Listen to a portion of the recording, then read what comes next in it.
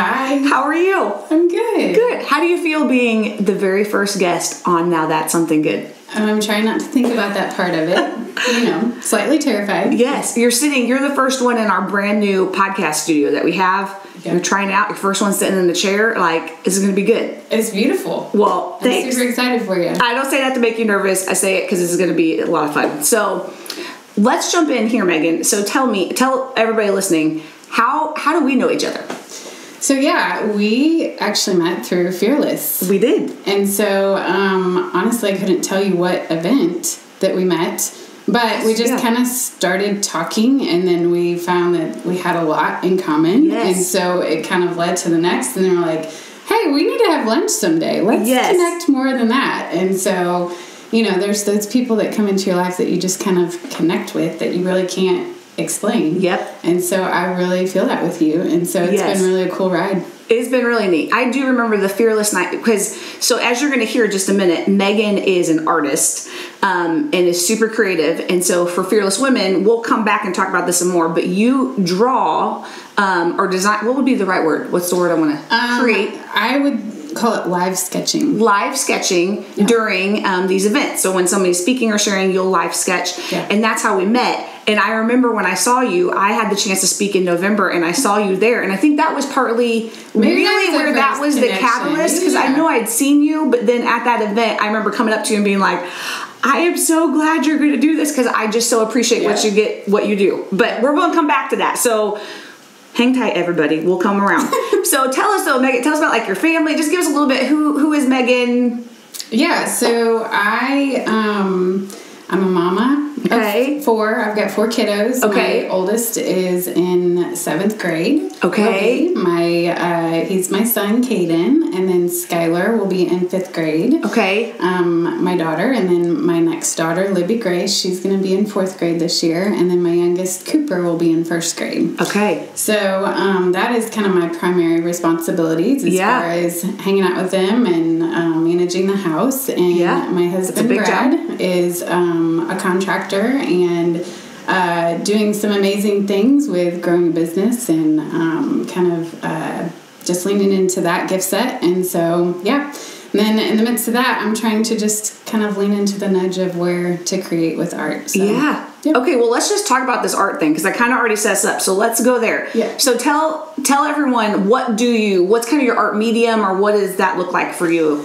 Yeah, so I can't remember a time where I haven't created. Okay. That has always been kind of my outlet and something that has given me life. And so, honestly, I never thought that it could be more than just that. Yeah. But really, in the past couple of years, the Lord has really kind of challenged me with doing a little bit more with that. So I actually have a degree in art education, but the Lord has not put me in a full-time classroom setting. Okay. It's been kind of pockets, and it's been used in various unique ways. Yeah. Which kind of explains me, because I don't really fit in a box. So, hey, it works. We get that.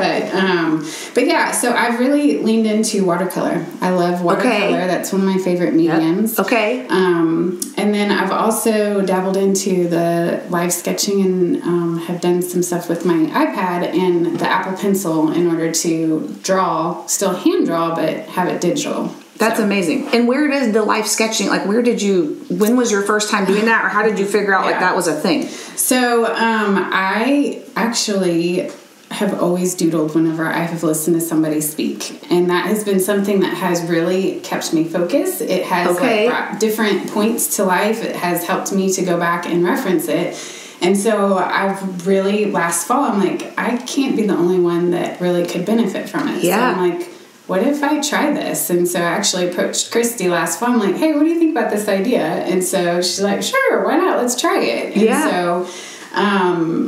so it's really been kind of a cool thing, just because there's been a lot of people that have said, that it's just brought certain scriptures to life, and just a great reminder of truth, because being visual, our sight is just another sense that just brings things to life. Absolutely. And I loved it because, like I said, when I spoke, I was so excited to see you because of what you just said. Because I know there's so much just spoken word that we talk, but when you can put a picture to that too, I feel like it just magnifies like the reach and the depth and just the takeaway, really, like, and the remember, because now you've not only heard words, you're seeing a picture that reflects that. And it's incredible. So I loved like the pictures you made that went with that. I was like, this is the coolest thing ever. Well, it's really kind of an adventure for me too, because I sit down and I really don't. I mean, I kind of get to see the notes a little bit before, but it's just, okay, Lord, what do you want to have of this night? Yeah. And so I kind of just long for the ride, and it just challenges me to have that finished product, whatever that might look like. Well, that's amazing to me. So, Megan, I have literally zero artistic, like, drawing ability. Like, my kids would always come in and be like, hey, Mom, draw an elephant. I'm like, really can't do it. No, Mom, really draw an elephant. And I'm like, and I'll draw it. Finally, I'd give in. And they're like, that doesn't look like an elephant. I'm like, I tried to tell you, I cannot draw. So I'm always in awe of people that have this ability to create with their hands and, like, take whatever they see in their mind and then put it to life. So I appreciate that. No, I really, because I do not have that skill set. But so tell me, like, where do you, like, with the watercolors or whatever you're creating, where do you really get your inspiration? Like, how does that come to you? How does that work? Yeah, so I just think that there are so many different things that inspire me. And honestly, like, my goal of what this is to kind of bring beauty to the everyday ordinary. Yeah. Because sometimes we can see things that we see on a regular basis and we can overlook. And so it's kind of the challenge almost to make somebody pause. Yeah. To be, okay, our mundane, monotonous, everyday chores can feel like it's never ending. Yes. You know? Yes. But if there are certain things that can make us pause to really lean in of like, okay, there's intention with this. Yeah. The perseverance matters. Yes. And girl, I'm not always good with that. Like, I can have bad attitude and be grumpy about that and be like, no, I don't want to do the chores around the house. But it's those simple reminders that can just bring us back of saying, okay, there's purpose in this. Absolutely. And it's the course of lots of things over time.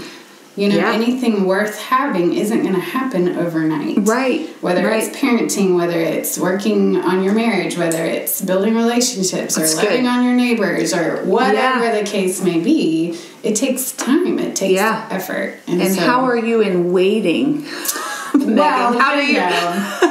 I mean, I feel like you're probably an expert because I know I am like an expert waiter. It is not a problem for me at all. I'm, of course, completely lying and being sarcastic. Yeah. I hate waiting. Yeah. So, the patience thing is always a challenge, you know. And when you pray for it, you have lots of opportunities that come your way. So. Yes.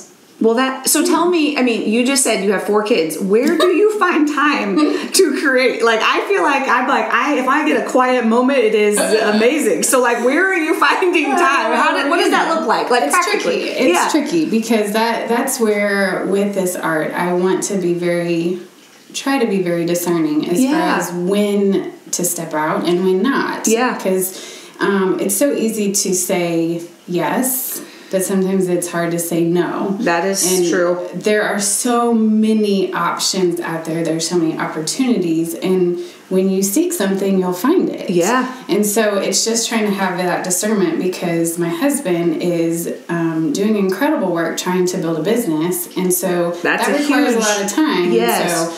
So, but I've found that when I do have the time to create, although it might be a little bit slower paced than what I anticipate, it is something that gives me life and it gives me more focus so that I can be better in the other areas. Yeah. And so I think that is such a wise thing to find for whoever in whatever field they might have a sweet spot in. Right. That you need that time so that you can be the best version of you. Yeah. Whether it's a pause, whether it's creating, whether it's spending time alone, or whatever the case may be. There's just too many things fighting for our attention right now that's very true. You just gotta, And isn't it hard because often, at least I find in my life, you just said something really important that one, it's important. Almost the no's are as important as the yeses. But when it's something that's life-giving, it spreads out into everything else too. Like if you get those moments to create, I'm sure that it does change your perspective and your time. It's contagious. Because it's not only that, but it's also giving an opportunity for my kids to see something other than just being a mom. Yeah. And I'm not downplaying that at all. Right. Because a mom's role is important on so many different levels, and that's a whole nother conversation. Right. But as far as just finding something that God has created in you to really dabble in. Yeah. I think is important because, God's created each of us uniquely and differently. Yes. And nobody can do what you can do. I love that. And so that's hard sometimes for me to embrace because I could be the first one to critique and to, go against and give you the excuses or, there's so many other amazing artists out there. What can I offer? Yeah. There's so many podcasts, Megan. Why would I start a podcast? No, it's good. So this is funny. On those lines, I feel like God kind of gave me this phrase. And it's not a unique phrase. It's 2 words. Do something. And so you were actually sharing with me the other day, just you use the word that sometimes maybe overthinking. And I think a lot of people struggle with that. It's like, hey, I want to do this, but I don't know where to start. Or I know that God's given me this talent, but how do I use it? Or maybe they're not even sure. Like, hey, I like to cook. Can God use that? Or I like to doodle. Like, what could God do with that? Yeah. That sometimes we're our own worst enemy.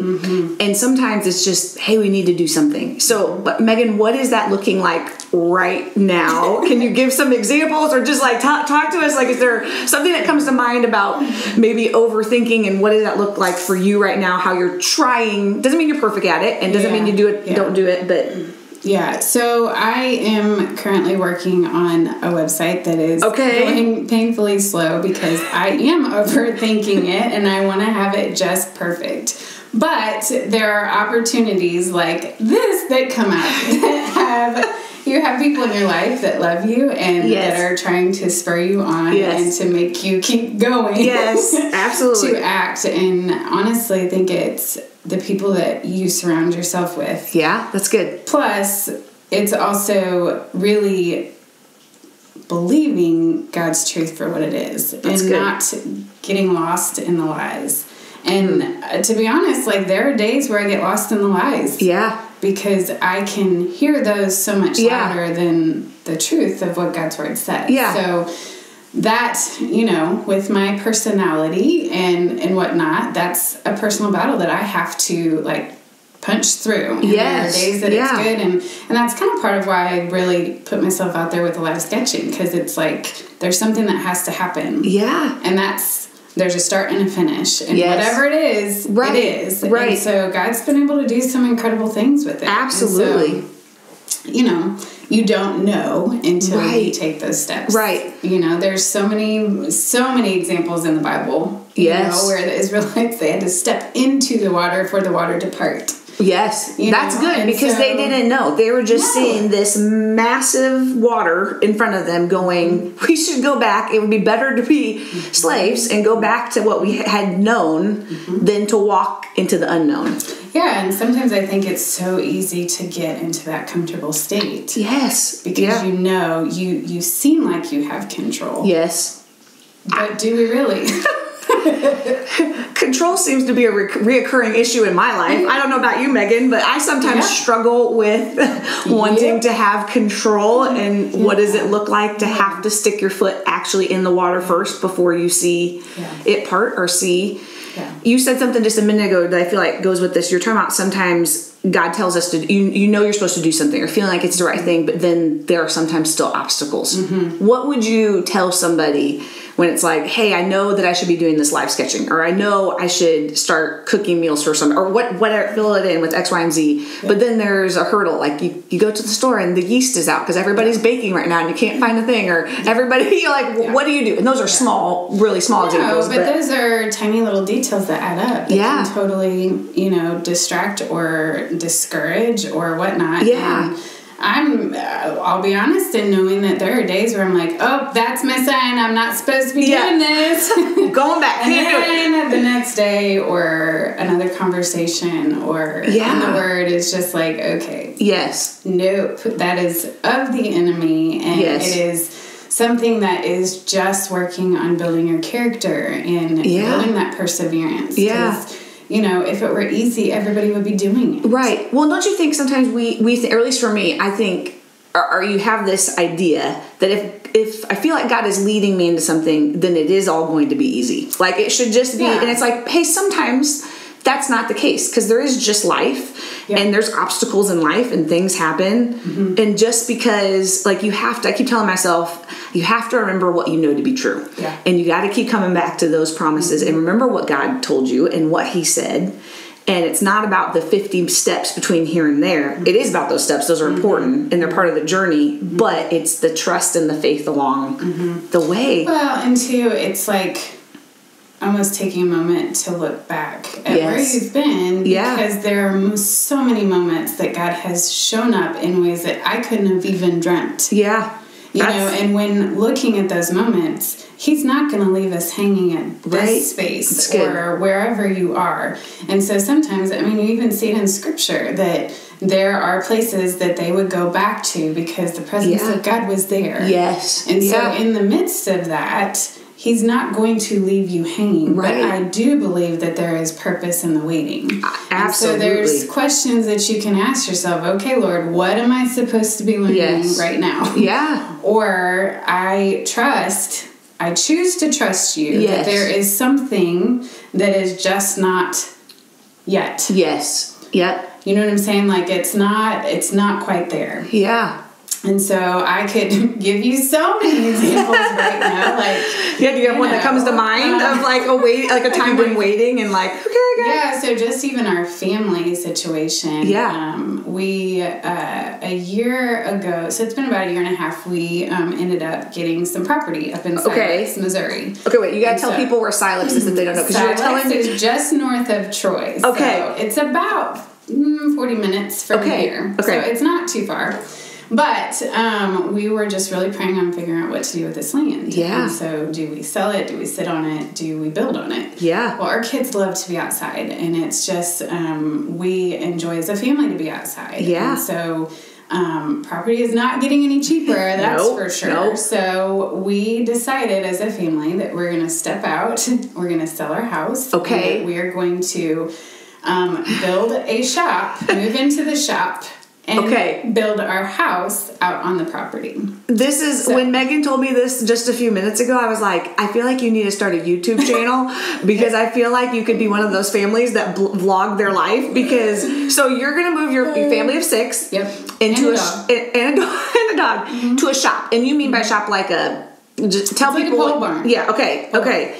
It's not super small, but it's not going to be like, we'll have 2 bedrooms in there and a bathroom, a little kitchen. Yes. It'll be small living. Yes. But honestly, our kids are at the age that if we're going to do something crazy like this, and the Lord is leading, and we had them a part of the whole decision making too. Of like, that's awesome. What do you think about this? Yeah, we toured the school that they would be going into, and so they are so excited. Of course, there's that back and forth of like, well, what about this? And what about I think we're all going to feel that because we don't know really what it looks like. Yeah. So. Anyways, we decided to move forward, and so we had our house on the market. We actually had an offer, but it fell through. Okay, and so now it's off the market for the time being, and we're trying to get our shop in working condition so that we can kind of move in there. It's just all the timing. It's like hurdle upon hurdle. Yes, there's lots of rock out there, and so that's kind of painfully slow to be able to punch through to be able to do. So. Patience, is definitely something needed right now. Is being stretched, for sure. Yeah, but there's just been so many details that have affirmed that we need to be there. Yeah, and so that's where it's like, okay, God, I trust that you have purpose in this. Yep. And trust in the process. We are going to keep going. Yes. Even when we don't understand. Yeah. And trusting that he has something that what our timeline thought was going to look like. Right. Is going to be better than what we could have anticipated. Right. That's good. So to someone listening right now that's in the midst of waiting and feels like the timeline just is not like maybe there's not even an end in, like they can't even figure out what would be then. What encouragement would you give or would you say? So I think the time in the Word and prayer is huge. Okay, that's good. Because there's so much that is fighting for our thoughts and our attention that can easily distract us. Absolutely. And honestly could be the backing or could support why you shouldn't be patient. Yeah. If that makes sense. That does make sense. And so really just digging into the Word and spending time in prayer to get that confirmation and to almost get that peace that only he can give. Yes. And really go to the one who is really affirming this, or if it's a space that you need to reevaluate. Right. There's times of that too. Absolutely. So, sometimes those in-between moments, and that's what I like to call them. It's good. In between. Is so hard. Yeah. Because it's in between knowing that there's something around the corner, but you don't know how long. And you know that you've been called in this. It's almost like being pregnant. Yes, yeah, yes. Like, for the men listening, I'm sorry, you might not know what that is like, but that's okay.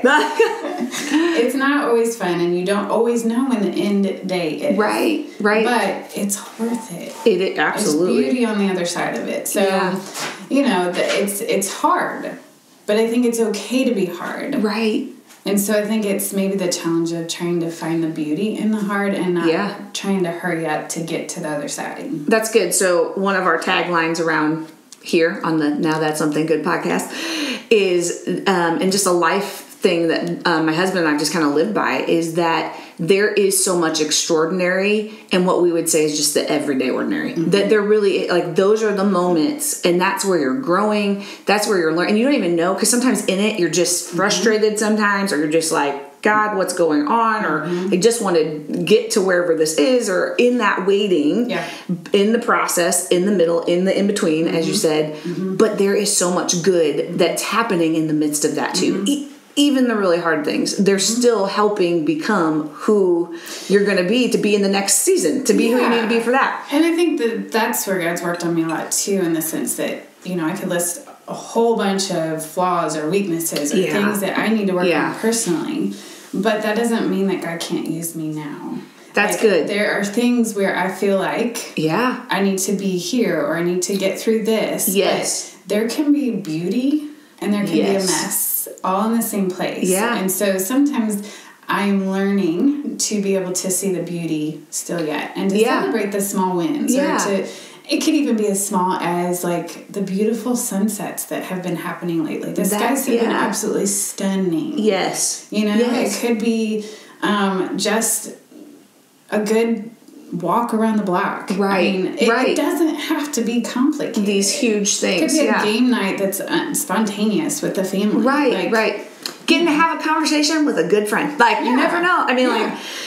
So much can happen. Okay, I got to have you go back to this construction thing, because I'm so blown away. So, your husband is building the house though that you're gonna because you said he's in construction. Brad's in construction, so he's building the house. So where did the plans for this house come from? So we actually sat down with a good friend of ours that helped us design this building. This home, and so we designed it. And so it'll be the first house plans for Newberry Contracting. And so we're excited. I think that is super exciting. I know it's going to be a lot, but actually I think so much amazing things can happen, even when you're having to live in the shop. Who knows? The adventures, and honestly, there's already been, it's been such a sweet thing to be able to go out there that we have a creek that goes through our property. And so the kids have spent hours already out there just going, and in the springtime we saw little tadpoles. We've seen, one of my daughters just loves, every time we're there, she always ends up with a wildflower bouquet. Aww. So each of our personalities are coming out in different ways, that it's just something special that, we're creating memories. And Absolutely. there's a lot of unknown with it, but we're going to do it together. So. I think that's amazing. What is speaking of timeline, if there's not any major hurdles, what would be the timeline on the house being complete? Just kind of... Well, that I don't even know now. Like, ideally, when all of this started, we would have already been out there. Yeah. So, honestly, we're just taking it a day at a time because with COVID, the supplies have been on back order in so many different ways. It's affected cost. It's affected all kinds of things. So, it's just we're taking it a day at a time. Yeah. So our first goal is just to get out in the shop, to get settled in, and then we'll start moving forward. So I would imagine it would probably be maybe spring by the time that we get into the house. Yeah. So that's exciting. Yeah.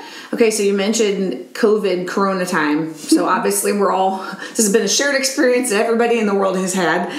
So I would ask you a second. So I think so many people, there's been some really good, some really hard, and I think most people would be able to say, yeah, there's been a lot of hard. No one saw this coming. No one would have maybe necessarily picked that this would be the way 2020 would be going. But there could also be some beauty amidst all that. So, what would be something that you would say has been a blessing or something beautiful or unexpected that has come out of quarantine and the pandemic for your family, for you and your family? Yeah, so it's a little bit unique because a lot of people were quarantined and it totally rearranged their everyday routine. Yeah. And so, of course, my routine changed just because the kids were home. Yep. And so that and trying to figure out the virtual thing and we're all in this together. So that was an adventure in itself. But we survived, so that was good. That's good. But Brad was actually considered an essential. And so just trying to run a business within what that looks like too was really interesting.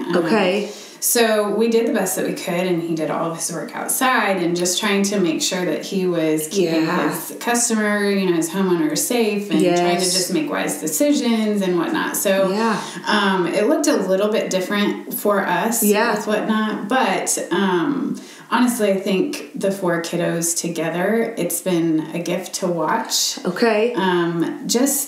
They're making memories. I mean, they're sick of each other, they're tired of each other, but they can have the best of the time the next minute. So I think that just being able to watch them has been a blessing.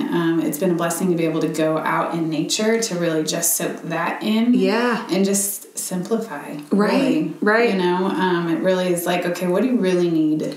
It has, I think, forced to think that through, right? What do you really need? What's I feel like I've heard a lot of people say being able to have time to come back and think, okay, what's most important? What's most important when our schedule has totally changed? And of course, I mean, some people didn't have the luxury of, it was a little different for everybody, depending on their job and how all of that looked. But at least soccer and sports. So if you're kids or if you're whatever environment and so there's some hard with that, of course, because love those things, but also some time to kind of reevaluate to go, okay, what do we want to in this new season? And as we kind of come through this, what do we want to add back in? And what do we want to keep? There is so much with the environment around us that it's just go, go, go, go, go. Yeah. And to keep that high pace, you can only do it for so long and it catches up. So just kind of evaluating, okay, what really is important? And there are seasons inevitably that are going to be go, go, go. But how can you be the manager of the calendar versus the calendar being the manager of you? Absolutely. That's good. So I feel like you had an art piece, this came to my mind, that was kind of quarantine inspired that I love. So can you talk about one of the art? One? Well, that's true. Particularly maybe the one about the toilet paper. Oh gosh, yeah. I thought it was fitting just to watch that and knowing and what that looks like. But yeah, there was just a lot of time, it was over Easter and it was just a lot of contemplating and various things. But, God is the ultimate provider. Yes. And so I think fear is just something that can be so easily entangled in and overwhelming at times. Absolutely. And so with that, it's just a matter of going back to the truth that is not wavering. And so, social media can be a blessing, but it can also be so difficult and be heavy. Yes. Too. Yeah. And so the tell people you had a, what did you write? Do you remember?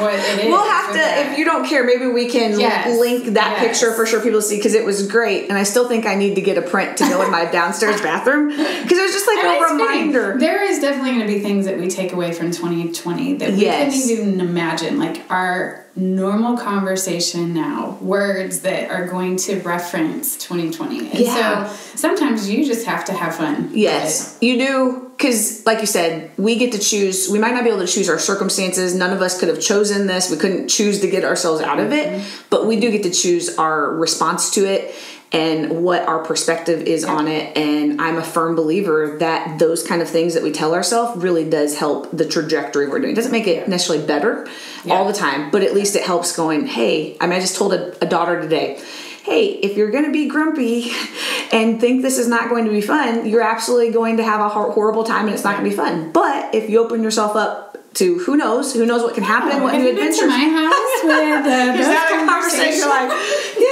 it's hard. And I need to have, let's be honest, I need to tell myself that sometimes, right? You wake up and you're like, I don't want to do that. And I feel grumpy and I feel like this is all horrible. And then be like, hey, you know what? Okay, let's choose to see the good, even when it's really hard. And that can be sometimes that's really hard to do, because sometimes there's days where it's like, oh, okay, like it doesn't seem like anything is going right or my way, but we can still rest back on, hey, God is who he says he is. He's faithful, and we're going to keep trusting him and still see the beauty in the everyday. For sure. I love it.